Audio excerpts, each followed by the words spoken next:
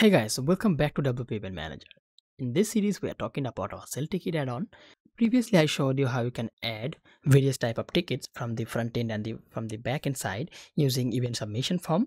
And today, I'm going to show you how you can add tickets via Woocommerce, fully functional and fully fledged e-commerce website. So we are using that to handle the order and the cart and the checkout process for our sell ticket. So we can even add a ticket from the Woocommerce product section for an event. So for that, we need to go to products, then add new. And in here, we have our product details. First, let's fill this out. Then I'll show you how to add the ticket. So then below we have our product data. So this is pretty much standard WooCommerce interface. So on the product data, we have a drop down. If we click this, we will see our various WooCommerce product types such as simple, grouped, external, affiliate, and variable. And then lastly, we have our event ticket. So if we click this, we will have the ticket details from or the ticket submission from over here. So firstly, we have regular price, we have sale price. These two are courtesy to WooCommerce, and we can even schedule the sale price. Then we have our events. So from here we can choose which event we're going to bind this ticket to. I'll show you in a moment.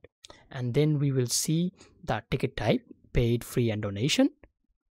Show ticket description on single details page, fee structure, minimum tickets, maximum tickets, show remaining tickets, start date, start time, end date, end time. So let's fill these details out very quickly. So this event I have newly created and it doesn't have any tickets binded to it. Let me show you.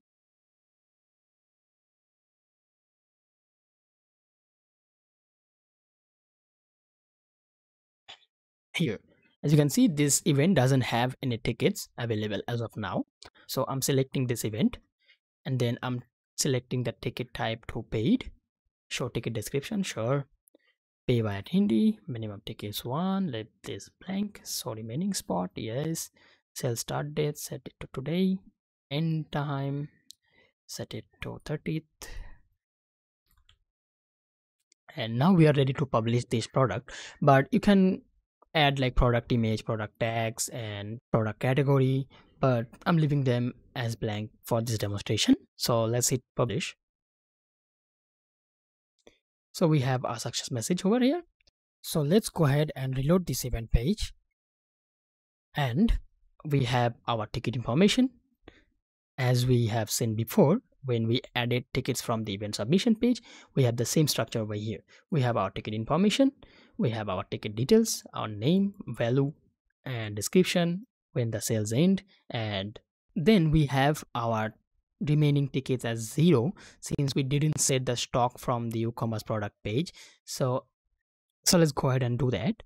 So let's go to inventory, in stock. Let's click on stock quantity. Let's set it to 100.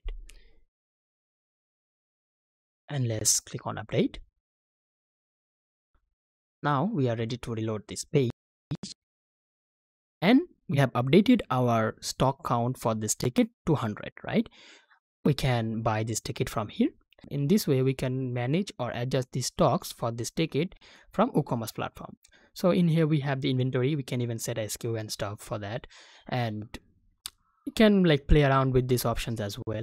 So if we select an ticket count and click on order now, so as you can see, it's pretty much the standard checkout procedure. After that, we're going to click on proceed to checkout from this cart page, and we will have to fill out our billing details, our registration details for this ticket. So after filling out these details, if we click place order, we will successfully purchase this ticket for this event. So this is how simply you add a ticket from WooCommerce product section. There's 3 ways to add tickets to an event.